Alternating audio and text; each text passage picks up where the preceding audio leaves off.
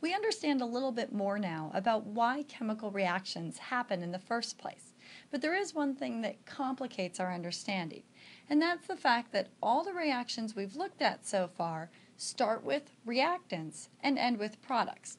Now that may seem like a pretty minor point, but in fact that's not always the case. Not all reactions actually end when they've made all their product possible. All of the reactions we've looked at so far have started with reactants, whether it's one molecule, two molecules, or more, and ended with products on the right-hand side of the chemical equation. And we've seen that there's a lot of variety in what the reactants and what the products can be. But we've always read these equations and these reactions from left to right as reactants that go forward to turn into products. And in fact, in nature, and very often in the human body, chemical reactions can actually run in both directions. You can start with reactants and end with products, but believe it or not, in many reactions, products can be chemically reacted in reverse to form the original reactants. We still refer to the chemicals on the left side as reactants and the ones on the right side as products, but now you can actually start or end in either place. And what complicates this is now we have to have a different understanding of what exactly will be contained in a reaction vessel if I do mix all the reactants together. In one way, it reminds me of those old Disney or Warner Brothers cartoons where one character was putting things into a box while another character standing behind him or her was taking things out of the same box. That's really what's happening in these chemical reactions. You have a forward reaction that's trying to make more product, but a reverse reaction that's unmaking the product right back into reactants. And what happens when you have this type of a scenario is that the forward and reverse reactions are really competing with each other. So if you think of that cartoon example, if one character works a lot faster than another character, the box might get very, very full, or it might get nearly empty. The same thing happens in chemical reactions. We call these type of reactions reversible reactions because they can move both forward and in the reverse. The aspect of this that's so important in the human body is that all reversible reactions reach their own equilibrium. And an equilibrium doesn't necessarily mean that the amounts are equal, but it means that the forward rate reaction and the reverse rate of reaction are equal. So in other words, every time a reactant turns into a product has to go backwards into a reactant. Again, in the cartoon example, it's like the two characters are working at the exact same speed. But that equilibrium does not necessarily mean you have equal amounts. So there will be scenarios where you have a mix of reactants and products at equilibrium, and sometimes it might seem like you've got roughly equal amounts. But many other times, one side of the equation will be favored. So you might have more products than reactants, although not all products. Or you might have mostly reactants and only a little bit of products. And this is one of the important aspects of this biologically. Is within the human bloodstream, as well as many other areas of the human body, you have a lot of different chemical equilibria. In other words, chemical reactions that can occur both forward and backwards, but are always in a particular balance in the human body. Where that balance is actually has to be determined experimentally. So if we want to measure a reversible reaction in the lab, to determine where the equilibrium is, meaning how much reactant and how much product is present at equilibrium, we would actually have to mix up the chemicals, let them sit for a while, and then come back and measure how much of everything we have. Same thing in the human body. When you're at equilibrium, or the chemicals in your bloodstream are at equilibrium, they've naturally reached a point where there's a balance between reactants and products. What that balance is depends on what chemical reaction we're talking about. When we do measure that information, we can actually use it to develop an important and really easy to understand constant that tells us about this information. And it's basically an expression that, much like many of the other calculations we've done this quarter, is actually going to just give us a simple answer that we can interpret to have some meaning about where the equilibrium is. The equilibrium expression is based on just a general reaction. In this general reaction, we have reactants, A and B, and products, C and D. And you can adapt this for any chemical reaction, no matter how many reactants or products, just by adding additional letters. Notice that in front of each of the chemical species, for instance, in front of A, there's a lowercase a, and that denotes the stoichiometry, or the coefficient from the balanced equation. So the stoichiometry, or the balanced equation for these, is very important for determining an equilibrium position. The expression itself, or how you would actually calculate this, is simply a fraction that takes the products, puts them on the top of the fraction, and puts the reactants on the bottom. To calculate the equilibrium constant, you would plug your numbers into this expression. So notice that the stoichiometric coefficients turn into exponents in this expression. So that little a in front of the species A is now an exponent. So if you had had a 2 in front of the A, you would be squaring the A. And the numbers that we plug in here are in terms of concentration, usually in terms of moles per liter, which is a concentration unit we'll be seeing in Chapter 9. When you plug your numbers in here, it's important to realize that you're just getting some number out of this expression that gives us information about the mix of reactants and products. Think about it this way. Let's say you mixed A and B together in a beaker, you set it aside, you went out, you had a cup of coffee, you went home for the day, you come back, and you measure how much A is left, how much B is left, and how much C and D you've made. What about if you had roughly equal amounts of C, D, A, and B? In other words, maybe you made about half the products you could, and you still have about half the reactants remaining. Well, depending on your exact stoichiometry, we would expect that if the products, or the numerator in this expression, are about the same as the bottom, that's like taking one number and dividing it by a pretty similar number. And in that expression, you'd basically have a KEQ value, or an equilibrium constant, of about 1. In other words, your amounts of reactant and product are roughly equal. That can happen in chemical equilibria because you can have forward and reverse reactions that equal out when you have about the same amounts of reactants and products. There are also other scenarios. Imagine if you went ahead and mixed together your reactants, went and had a cup of coffee or went home, and you came back and measured your concentrations and found that you actually had pretty much all product. Imagine having mostly C and mostly D and very, very small, or maybe even unmeasurable amounts of A and B. Well, in that case, our numerator, C and D, would be a really, really big number compared to our denominator. So when our numerator is really big and our denominator is really small, we expect to get a fairly large number. And in cases like this, your KEQ value is usually a large number, greater than 1,000 at the very least. And that means you have all products. So if you look up the KEQ value for a particular chemical reaction, it means that that chemical reaction, if the KEQ is greater than 1,000, actually makes pretty much all products. But if you look up the KEQ value and you get a number like 2 or 3, that's really close to 1, and that means you actually have almost as much reactant remaining as product. Of course, you can go through a full range of numbers here. If you're in between 1 and 1,000, you have more products than reactants, we would usually say that favors products, anytime KEQ is greater than 1 but less than 1,000. And these are just rough estimates. On the other side, if you have all reactants when you mix things together, in other words, you basically haven't done anything or you don't have a reaction, we'd have a KEQ value that's less than 1/1000th, or a very, very small number. And sometimes, especially in the human body, we'll see that when you mix two reactants together, you may not actually get much of a reaction, but you'll get just a little bit of product. In that case, we would say that it favors reactants, and the value we would expect to see is lower than 1, but maybe not as small as 1/1000th.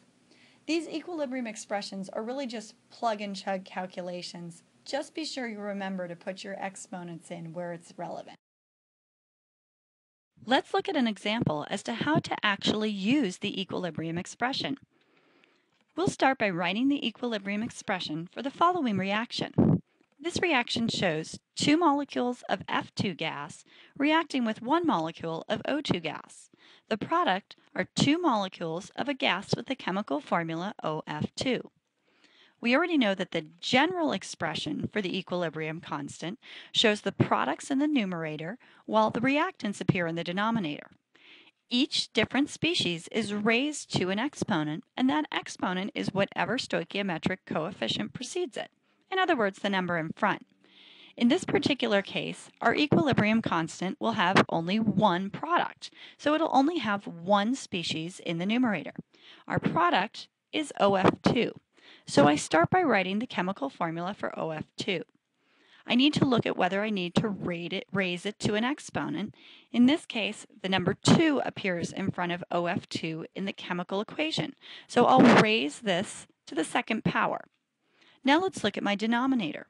I have two chemical species that appear on the reactant side of this equation.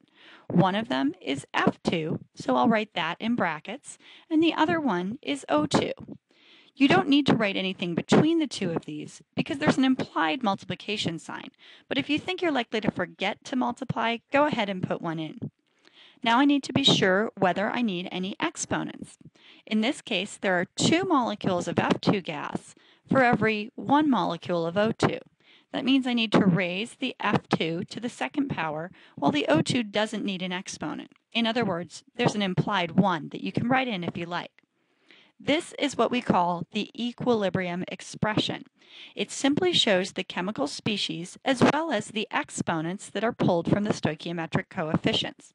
If you were asked for the equilibrium expression, this is all you have to write. It gives chemists useful information about how valuable each individual species is in affecting the different equilibrium constants. Let's do this in a little bit more detail, though, by solving the equilibrium constant. So let's add this additional question. Solve this equilibrium constant if the following concentration values are measured at equilibrium. The concentration of fluorine, F2, is measured as 2.0 molar. The concentration of O2 is measured as 1.0 molar. And the concentration of OF2 is measured as 0.75 molar. Notice that the concentrations are measured in the unit of molarity. That's the only unit that we tend to use when doing these particular type of questions. So, to solve, I simply need to plug these numbers in and then chug through the math. For my equilibrium constant, we already know that OF2 is on the top. I can look at these values and note that OF2 has a concentration of 0.75 molar. So I'll take that concentration and I'll square it to get my numerator's value. In the denominator, I have two species, F2 and O2. The F2 has a concentration of 2.0 molar, and we already said we'd raise that to the second power. I'll multiply that by the concentration of the oxygen, which is 1.0 molar, and that's raised to essentially a power of 1. When I solve this equation, I'll get my equilibrium constant's value. In this case, 0.75 squared divided by 2.0 squared times 1 gives me a final answer of approximately 0.14. Why does this matter? Well, notice that 0.14 is a value that's less than 1, but not less than 1/1000th. In other words, I can say that this particular equation favors reactants. However, there are some products that form. That's how we use the equilibrium constant in a chemical equation to solve for the equilibrium expression or the value of the equilibrium constant. Now we get to talk about a very important principle which affects all reactions at equilibrium. This principle was named for a French scientist, Henri Louis Le Chatelier, who was born in France in 1850. There's a lot of things to like about Mr. Le Chatelier. For starters, I'm a big fan of the mustache and glasses, but he also has an interesting background. His father was a chemist, and he was the type of chemist who worked in industry in the 1800s. He worked a lot in the mining industry and the railroad industry. This is where a lot of chemical research occurred. Henri knew from a young age that he also wanted to be a scientist, and he turned down lucrative positions in industry to go on to be an academic researcher and a professor at colleges and universities around Paris. He was a really smart guy, But having said that, he did live in an era where people could observe things that might seem obvious to us now and then get credit for them because they'd never been written down or more formally stated before. That's a little bit of what happened with Le Chatelier's principle. While he did very good, very rigorous research, which is where Le Chatelier's principle came from, the principle itself is actually pretty simple. Le Chatelier's principle essentially says, if you apply stress to any system, the system will shift to alleviate that stress. That applies to chemical systems, as we'll see, but in a more broad statement, this applies to pretty much any system you can imagine, whether it's a small beaker filled with a chemical reaction, or whether it's the human body or an entire environment like the Earth. Le Chatelier's principle says if you apply stress to a system, meaning you do something or something occurs which throws the system out of balance, the system will respond in a way to restore its balance. How this applies to chemical reactions is when we have a reaction taking place, whether it's in a beaker or whether it's in the human body. If there's an established equilibrium, a balance between reactants and products, it's the nature of the system to keep that balance. If we apply stress to the system by heating it up or putting it under pressure or adding or removing some of the components that are necessary for the reaction, the system's equilibrium will shift to try to alleviate that stress. In other words, to try to restore balance. To look at Le Chatelier's principle in depth, let's choose one simple equation as an example. The equation and the reaction that I've chosen is one that's very important both biochemically and environmentally. It's the reaction of carbon dioxide gas and liquid water. Anytime CO2 and H2O are mixed together, a small amount of a compound with the chemical formula H2CO3 will form. This compound is called carbonic acid. So this reaction takes place whether we're talking about blowing bubbles into a cup of water or whether we're talking about rain falling through the atmosphere where CO2 is present. Furthermore, this reaction can take place in the human bloodstream. As you probably already know, your bodily metabolism produces carbon dioxide as a product. It's one of the reasons we exhale carbon dioxide. That carbon dioxide, when it mixes with water, for instance in your bloodstream, creates carbonic acid, which in turn changes the pH of your blood.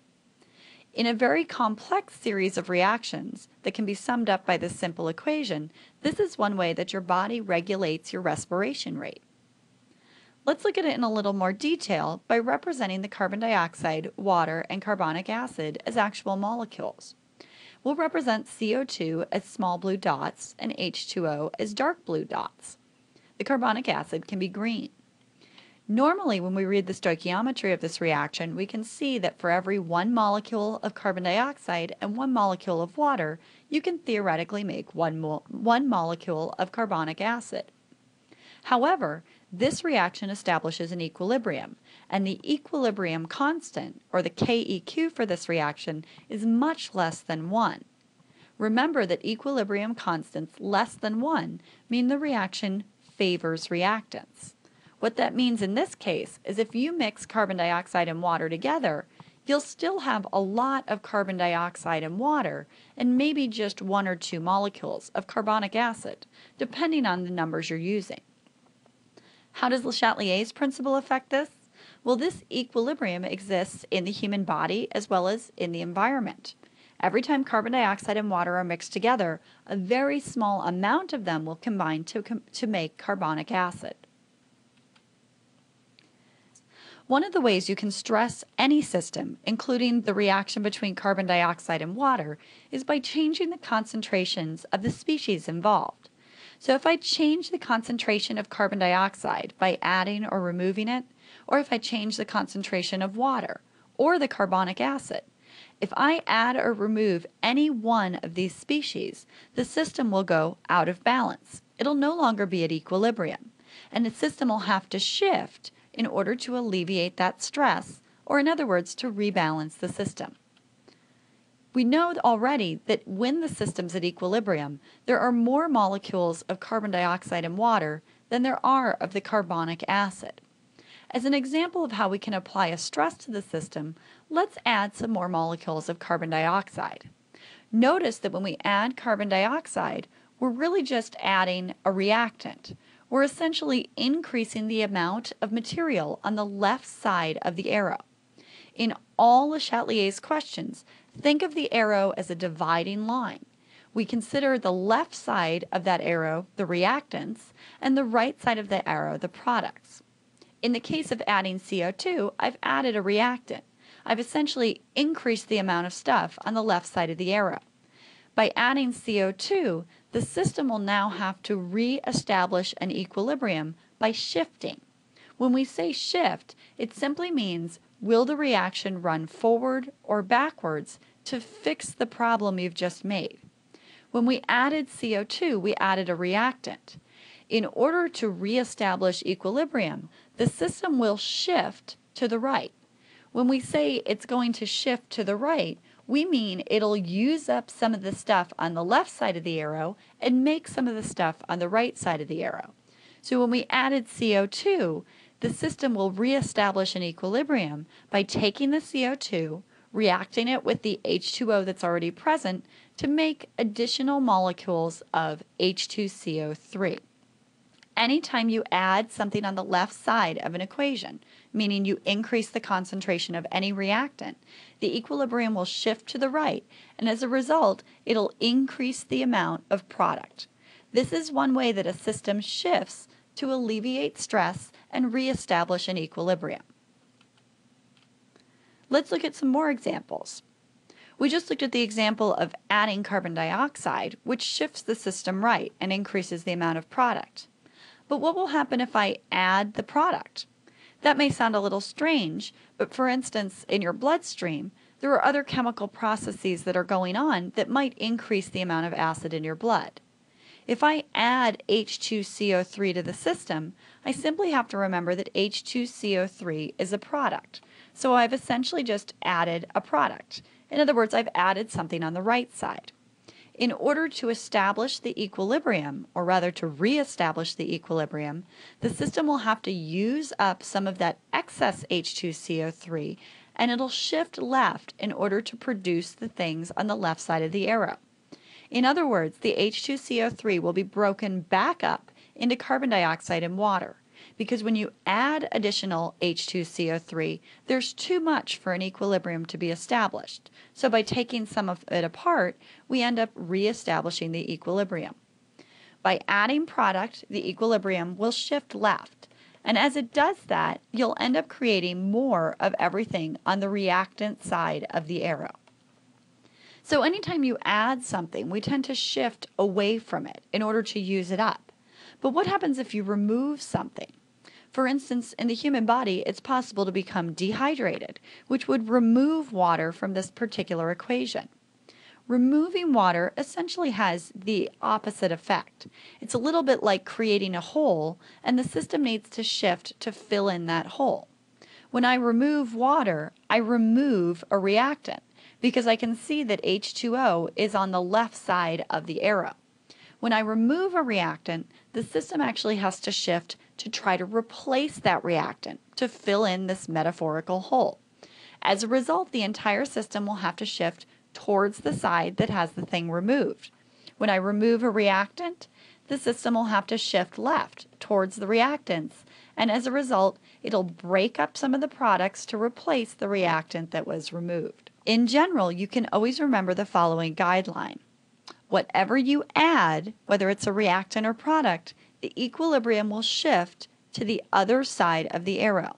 So if I add, I always shift away in the other direction. If I remove something by lowering the concentration of any chemical species, the equilibrium will shift towards what I removed. So when I removed water, the equilibrium shifted towards the water. It shifted to the left. We only have to think about these equations as a left side and a right side of the arrow. In addition to applying stress to a system by increasing and decreasing the chemical species that are present, I can also stress a chemical system by changing the temperature. In other words, adding or removing heat. We saw in a previous lecture that heat, or energy, is just another species in an equation, because all reactions either require energy to take place, or they give it off or release it when they take place. In order to make sense of this particular reaction, I have to have some information that tells me whether heat is given off or whether heat is absorbed during this reaction. That information is usually in the form of a delta H, an enthalpy value. For this particular process, the delta H is negative 19.4 kilojoules per mole. We saw previously that a negative value for delta H tells us that this is an exothermic reaction. And furthermore, we also know that exothermic reactions are the type that give off or release energy. Remember that exo means out of. Energy comes out of this reaction. So we can think of this heat or energy as just another product. To make it easy to understand how this will affect Le Chatelier's principle, I'm going to put the energy into the chemical equation so that I can see it whether it's on the left or right side. I put it on the right side because this is an exothermic reaction. If this process had a delta H of positive 19.4, I would have written the 19.4 on the left side of the arrow as a reactant. But because it's exothermic, I put it on the product side. Now that we know that, it's easy to predict how this reaction will shift to alleviate the stress of temperature changes. If I warm this system up, whether it's by placing this system in a beaker or whether we're talking about it as part of the human body's metabolism, warming the system essentially means I'm adding heat. When I add heat, I notice that heat itself is a chemical species on the product side of the reaction. So I apply the exact same logic we used previously when changing concentrations. Adding heat really means that I just added a product. And when I add a product, I have to shift away from what I add. So the result is this entire equilibrium will shift left and I'll create more of the reactants. The opposite would be true if I cooled this system. If I cool the system, I'm essentially removing heat. And when I remove heat, again, I can see that heat is located on the product side. There's 19.4 kilojoules of heat or energy every time this reaction takes place. So I've essentially just removed a product. And again, when I remove something, I shift towards what I removed. So in this case, I'll shift right. It's important to realize, and you should be taking notes right now, so put a big star in your notes. Everything we just concluded about this reaction is only true for exothermic reactions. Think about how these conclusions would be different if it was an endothermic reaction. An endothermic reaction, which would have had a positive value for the delta H, would have had that heat or energy value written on the reactant side. So if I warm a system that's an endothermic reaction, warming the system adds additional reactant, and the system would actually shift right. So it's important to understand that which side the energy is considered to be on, whether it's the reactant side or the product side, is how we can conclude how the system will shift according to Le Chatelier's. One additional note of something to watch out for here is that over and over again I hear people say, well, if you warm the system up, you added heat, and so it must be a reactant because I added it.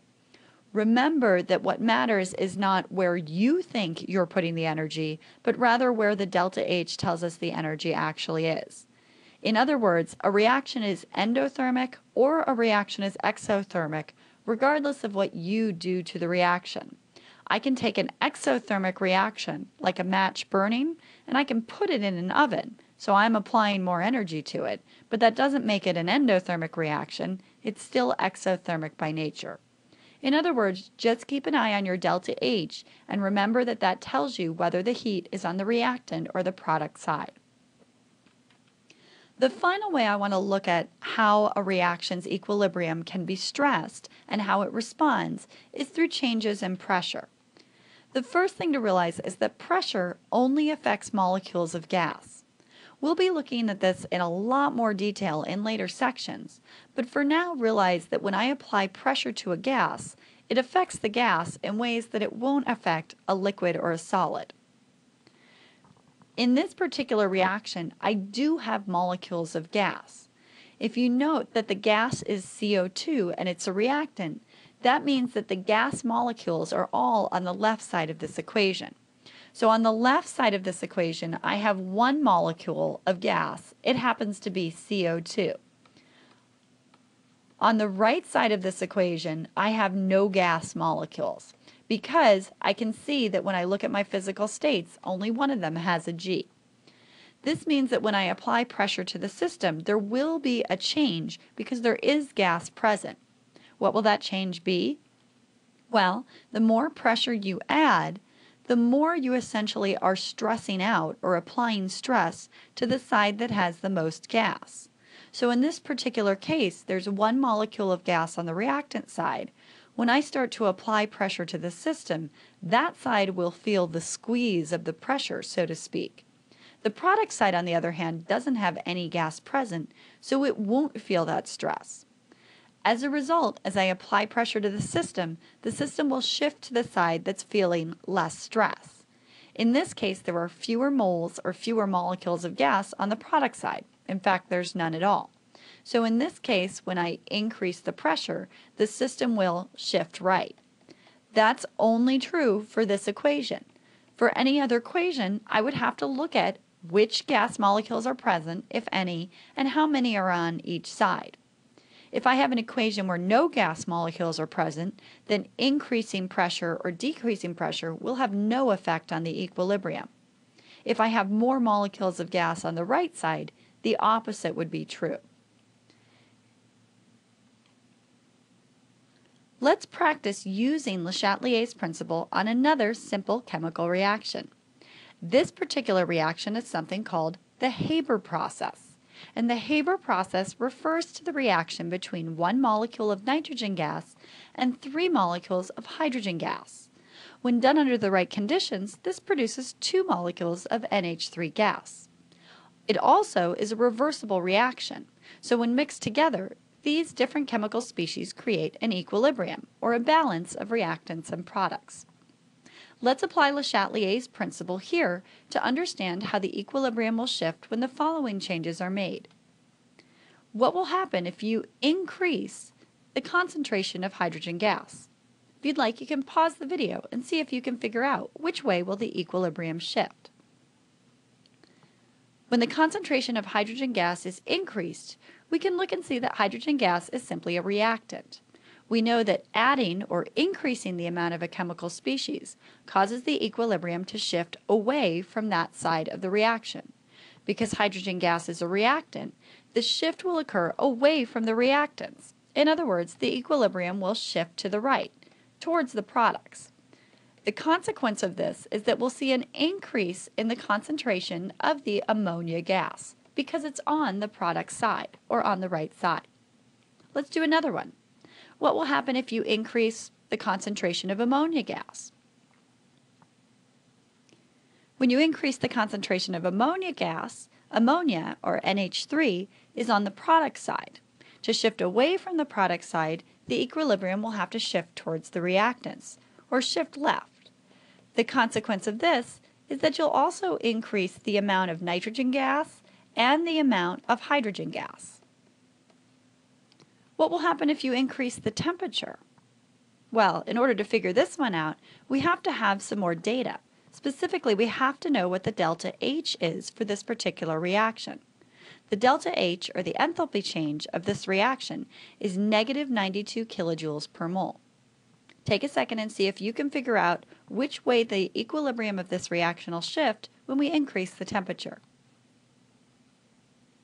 Because this reaction is exothermic, we know that because it has a negative delta H value, we know that heat, or energy, is really just a product of the reaction. That means that when I increase temperature, or increase the heat of the reaction, I'm actually just adding another product. Just like when adding any product, the result will be that the equilibrium will shift left. And just as we saw when we increase the concentration of ammonia, the consequence is you make more of everything on the reactant side. In this case, you'd make more nitrogen and more hydrogen gas. Finally, what would happen if you increase the pressure on this reaction? Take a second and see if you can decide. Pressure changes only affect the amount of gas molecules in the reaction. And because of that, I have to look at which side of the reaction has more gas. First of all, this reaction does involve gas molecules. If it didn't, I would simply say there would be no change, no matter what I do to the pressure. But because there are gas molecules, and actually because they exist on both sides, I have to evaluate which side is going to feel the pressure more. On the left side of this reaction, I have 1 molecule of nitrogen gas and 3 molecules of hydrogen gas. So in total, I have 4 moles or 4 molecules of gas. On the product side, I have 2 molecules or 2 moles of ammonia gas. Increasing pressure always favors the side of the reaction that has fewer molecules of gas. In this equation, my product side has fewer molecules of gas. So increasing the pressure will shift my equilibrium towards the right side. The consequence of that is I'll make more NH3. If I had fewer molecules of gas on the reactant side, that's where the equilibrium would have shifted towards. This is how we use Le Chatelier's principle on even the most simple equations. And this particular equation, or this particular reaction, the Haber process, actually has some really interesting history. Even though the Haber process is a fairly simple chemical reaction, applying Le Chatelier's principle to it has ended up with global consequences. And the reason goes back to the man who's largely responsible for the Haber process, a scientist named Fritz Haber.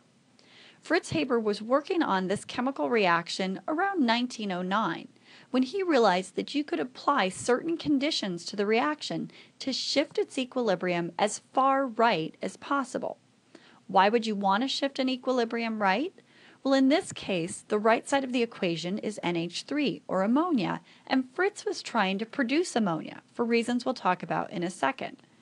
By shifting the equilibrium right, it essentially makes as much ammonia as possible, which makes this equation give you more profitable and more productive results. So what Fritz Haber did is he applied his knowledge of Le Chatelier's principle to figure out what temperature and what pressure were best to do the reaction conditions in. For instance, he realized that not only did you want to mix a lot of nitrogen and a lot of hydrogen, you wanted to remove the ammonia as it was produced, because removing the product shifts the equilibrium right. It encourages the reaction to continue making more product. He realized that you wanted to do it at relatively low temperatures. Because this is an exothermic reaction, if you apply a lot of heat to it, applying heat shifts the reaction left, and that's counterproductive. So he did the reaction under relatively cool conditions by industrial standards. As far as pressure goes, we just concluded that if you increase pressure, the equilibrium will shift right. And that's exactly what Fritz Haber concluded. By performing this reaction under high pressure conditions, he made it as productive as possible. He also figured out that there were certain catalysts that helped the reaction happen as effectively as possible. All in all, Fritz Haber was able to use Le Chatelier's principle and its associated thinking to figure out how to make ammonia in a very effective way. And for this, as well as his other contributions to chemistry, he won the Nobel Prize in 1918. Now, there's both an upside and a downside to this story. The upside to this story is that the reason some people, especially in modern times, make ammonia is because it's one of the primary ingredients in most fertilizers. Ammonia, as well as its associated compounds like the ammonium ion and urea, make up a large percentage of the fertilizer that's used every day around the world. And what does fertilizer get us? Well, simply, it can help us make more food on the same amount of crop land. So by applying fertilizer, a piece of land that might have fed just a family could now feed several more families. In part, this was responsible for the urbanization of our country, as people no longer had to work farms to survive. Some statisticians have looked at the numbers of production of ammonia through the Haber process and concluded that as much as 1/3 of the people that are alive today in the world might have fertilizer to thank, because basically our food supplies wouldn't be effective enough to feed those people without it. So the good side, at least in a simple sense, to fertilizer is that it makes food, and the good side to the Haber process is it allows us to produce more fertilizer. There's unfortunately a very, very bad side to this story.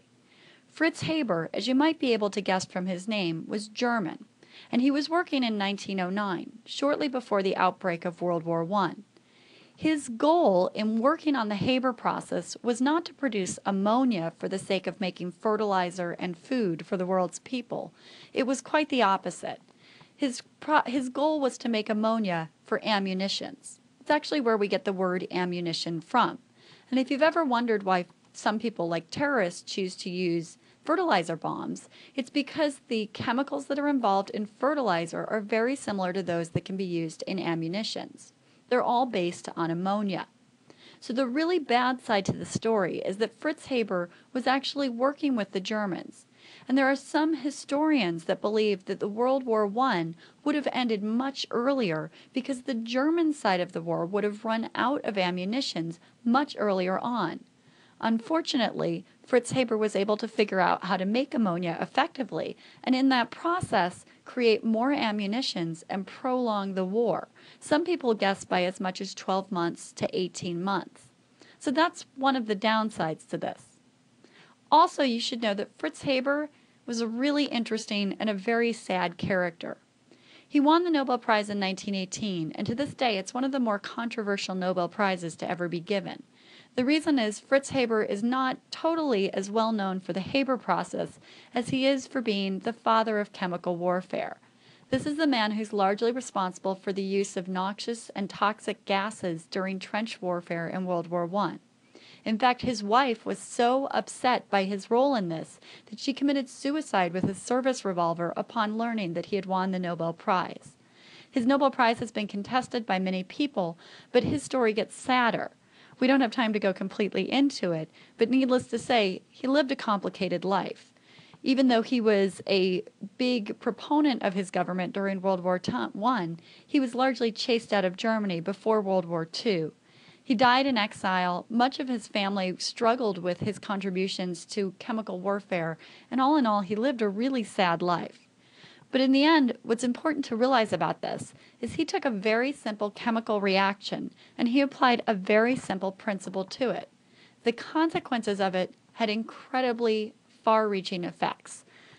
To say that one chemical reaction might be simultaneously responsible for 1/3 of the people who are alive on Earth today and simultaneously might have been responsible for extending a world war by more than a year is pretty epic for a chemical reaction that just has 3 species in it. Food for thought, and also a good place to stop for this particular section.